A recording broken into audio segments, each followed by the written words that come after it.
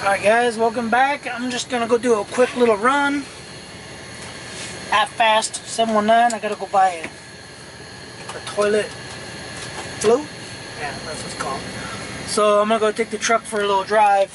I'm gonna be watching my EGTs and basically the coolant temperature. I'm gonna go up the same hill I go up every morning. It's a pretty nice little grade. I don't know percentage, I don't know what it is, how many feet. But yeah, I'm just gonna go up there real quick and then go to the little hardware store and pick up a float. So I'm just gonna do a little run. And yeah, I'm gonna back up. I don't think stupid tree might end up cutting some branches down. But yeah, so like I said, I'm gonna be watching my EGTs. Going off-road.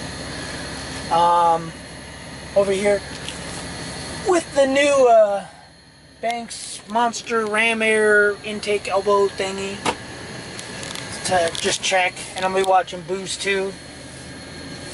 I guess I'm just gonna be watching all those. I got Trans Temp, so Boost, EGT, Trans Temp, and Coolant Temp. So I can already tell right now, and it's cold. As you can see, the truck's only 87 degrees coolant.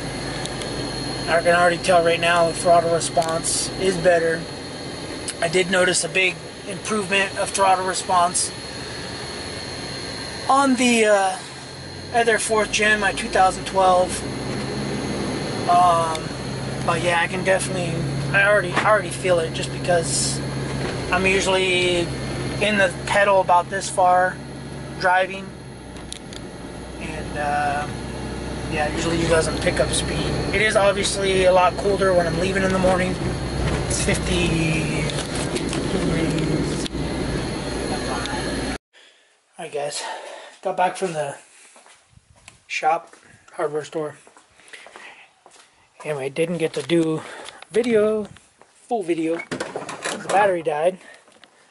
But anyway, yeah, EGTs were about 80 degrees cooler, I want to say, 80 to 100 degrees cooler. Climbing the hill. I don't know if you can see it. I'll come out here. I'll show you the hill that I have to go up every morning for work. And, I mean, it's obviously not a straight shot. It's kind of in a cut.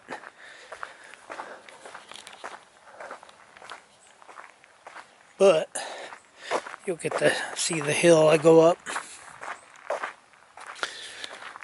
So, if you can see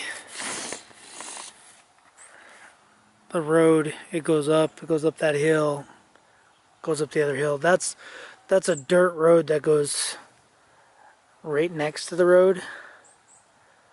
But yeah, that's the hill you got to go up for me to go to work. So, for a cold truck to go up the hill, I don't like it, but if I go the other way around to work, it takes about an extra 15 minutes. And yeah, there's a lot more traffic, so I don't know. Anyway, I gotta say, I don't like how the exhaust is. I wish it would come back more and then do more of a 90 out instead of like a 45 out, I guess. But it is what it is.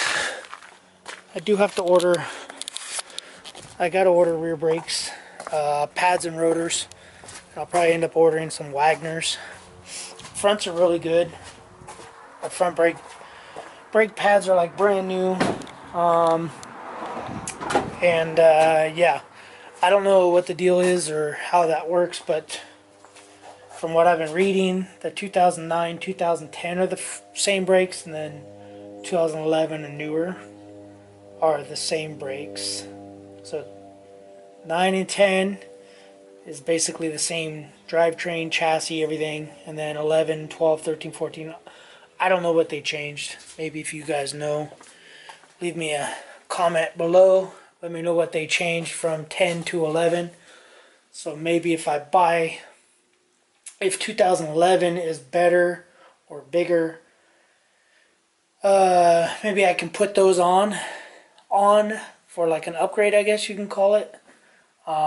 If the 2011 will fit the 2010. You guys let me know. Otherwise, I'll just do my own research. So anyway, yeah, that's gonna be it for this video, guys. Definitely get one of these. The Monster Ram intake system with the fuel line. With the fuel line is they all come with the fuel line. But if you get the 4-inch one, it comes with a boot. If you get the standard one, it doesn't come with a boot. You reuse your old boot. So, but anyway, guys, that's gonna be it. Subscribe, comment, subscribe if you haven't already, and comment below. And yeah, I'll try to leave a link for this intake and some other links. I'm just busy right now because I got to get ready to travel to Chicago, or sorry, Illinois. Alright guys, later.